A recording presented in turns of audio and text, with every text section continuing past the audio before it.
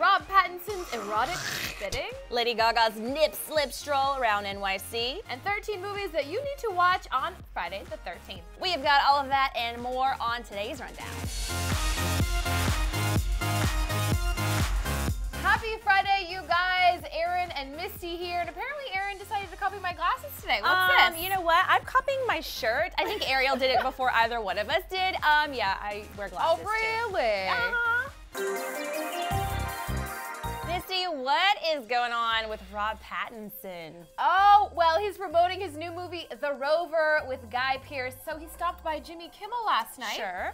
And this was the best part of the interview. He has a very interesting reason for why he lies. I have extraordinarily heavy saliva. But I find it easier when I'm lying. It's for some reason the saliva. I think the panic and the adrenaline makes your it helps loosen your saliva thin out. Have you ever had someone spit on you, like in a kind of erotic way? Let me think about it for a second. No, I haven't. I haven't had that. It's pretty great. It's good, yeah? So, to recap, Rob lies because it thins the saliva because his is unusually thick, which is apparently bad, and he likes spitting on Kristen Stewart. I'm so confused as to how this interview got to this crossroads. Like, Rob had nothing else to talk about, so he told Jimmy's producers, let me talk about my thick saliva, it'll be a great topic. I think he's a little bit strange. I think this is a little bit weird. Yeah, I think that's just his real personality coming out. I mean, Rob's a little bit of a closet freak. I think we know that. Are there people out there who really likes to be spit on?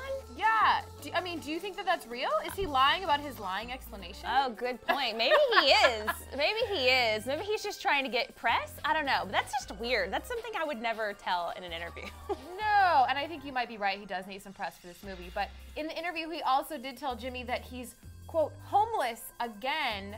He said that last time he was on Jimmy, but last time he was kidding. I think he was kidding again, the lying thing. Yeah. He said that he borrowed a house from someone and then his parents borrowed that house from him and kicked him out. Okay, this is weird. I think he doesn't want paparazzi to find out where he's living. That's my theory. Hey, that's smart. Hey, that's pretty smart, actually.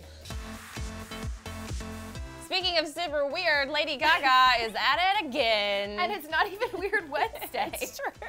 You guys, she's taking a break from her art rave tour and she's been spotted in NYC, catching a little break, which is nice. And she bared her nips and a breeze on the streets of NYC in this look. You can see her here. She's wearing like a huge jeweled necklace, you know, a simple top knot with some dark hair, which we haven't seen in a while.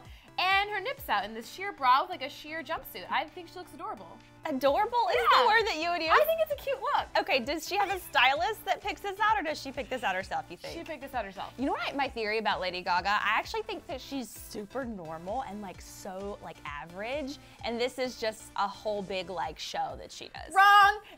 No. Can we get a sound effect? No, that's not, no, I'm not wrong, because I saw this photo on her Instagram page, and she's in a bathtub being a little bit weird, okay, with her wig, and there is soft soap on the edge of the tub, like $4 Walgreens soft soap. So I think she's really normal underneath it all. Speaking of wigs, this whole week she's been sporting this new like huge brown afro wig. And I think it's sort of maybe 80s inspired, maybe like retro Cher throwback. For what sure. do you think it looks definitely like? Definitely 70s inspired. You think 70s? Oh yeah, for sure. But in another Instagram photo, she kind of gave us a little explanation for this new wig. She said it's inspired by the Rivington Rebels, which can mean a lot of things, but she's referring to this group of partiers in NYC. Okay, I don't think Lady Gaga really needs inspiration. I don't think she ever needs to say this is inspired by, because it's so weird and random. She could just be like, I just felt like wearing this today. No inspiration or explanation required. And our last look that we want to talk about this week in Weird Lady Gaga news is this Shakespearean look with this large frilly white collar, and look, Asia got to wear it too. Asia is the best thing about this outfit, in my opinion. How adorable is that dog? Asia's amazing. Okay, you guys, we'll keep you updated on all this Lady Gaga weirdness. You guys, I forgot to mention it's Friday the 13th and it's a full moon. How could I forget that? Yes, this is a special segment for all these superstitious people out there. It is a full moon and Friday the 13th, and that doesn't happen very often. The next time it happens is in like 35 years. So it's an extra special Friday the 13th. And if you're one of those people who don't have triskaidekaphobia, which is the fear of the number 13, I'm gonna break down 13 movies you should see tonight in honor of Friday the 13th. Taylor Swift for sure doesn't have that. She totally doesn't. Starting with Friday the 13th, of course, you can't not see that movie. Then moving on to The Conjuring, which came out last year. Yeah, it's a new one. Super creepy. There's a creepy doll in it. Oh my goodness, you gotta see that. Scream, which is a classic from my childhood. Yeah, Loved OG. that movie. Paranormal Activity, a found footage film, which is super, super scary. Alien, which is kind of a classic, so if you're into sci-fi movies, that's definitely a good pick for that. Stephen King's It, which is like a television movie, but it's really old school and it makes you terrified of clowns. I've never even heard of this one. You gotta see it, it's really creepy. Also, Jaws, so that's super old school. So if you're not into the whole boogeyman thing and you just like are in the Midwest and you don't go to the ocean a lot, you should totally watch Jaws. Good option. And also, Nightmare on Elm Street, Freddy Krueger, can we discuss? Like, you will never sleep after seeing this movie. Thanks, Aaron. Evil Dead, 1981 version isn't my favorite, but they did a remake of it last year, which is also pretty good. The Cabin in the Woods is kind of an interesting one. It kind of has a lot of creepy cliches, so it's kind of funny and kind of scary. So if you can't really handle scary movies, this could be a good one for you. When did that come out? Was that recently? That came out a couple years ago. Okay. I cannot have a horror movie list without including The Exorcist, people.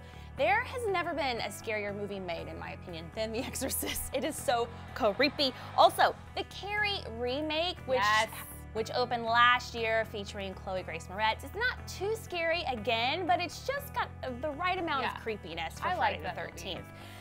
The Ring is my last one. Yes! You love this movie.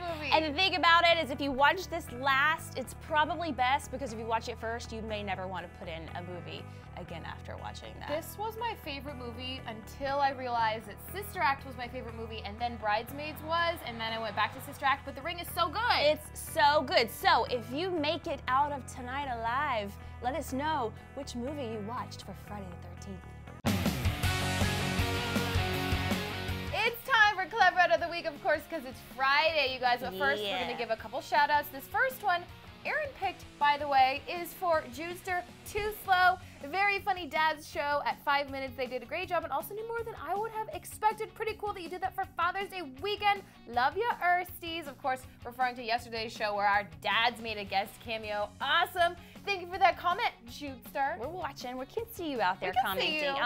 Moving on to the next commenter. It's me, Zariah. Sometimes when I'm bored, I lay on the kitchen floor and pretend to be a crumb. Hope I made you smile with that, like you girls making me smile with your vids. You did make me smile. I got a good giggle out of that. LOL. Do you want to introduce our Cleverette? It's time. It's time. For Cleverette of the Week. It goes to, congratulations, you're awesome. Happy Friday, Zoe Loves. Yes. Here's a comment. She said, I love this show. I've been watching it for as long as I can remember, and I always try not to miss y'all's episode. Please make me Cleverette of the Week. Zoe, we see you. You've commented on so many videos, and that's one of the reasons why we picked you, because like that's such dedication. Yeah, we love your dedication, so congratulations.